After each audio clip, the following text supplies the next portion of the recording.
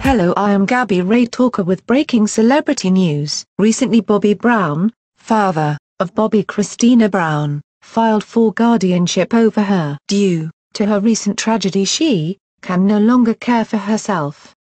She suffered irreversible brain damage. In January 2015, Bobbi Kristina was found face down in her bathtub filled with water.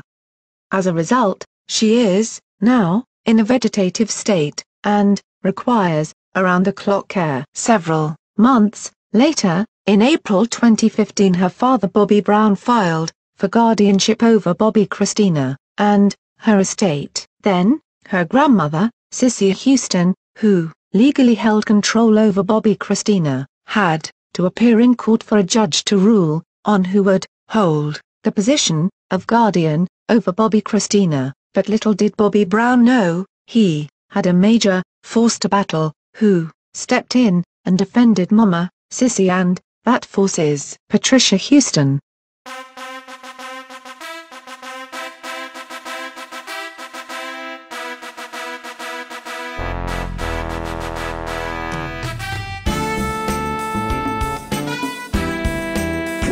So it looks as though Pat Houston was able to steamboat her way in the case and defend 81-year-old Mama Cissy against Bobby Brown.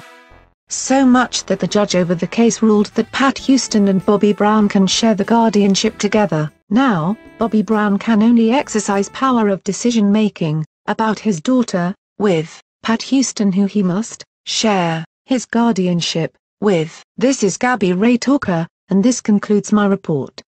So go ahead and like this video, remember to subscribe to my YouTube, and come follow me on Instagram and Twitter too. Thanks for watching, bye bye.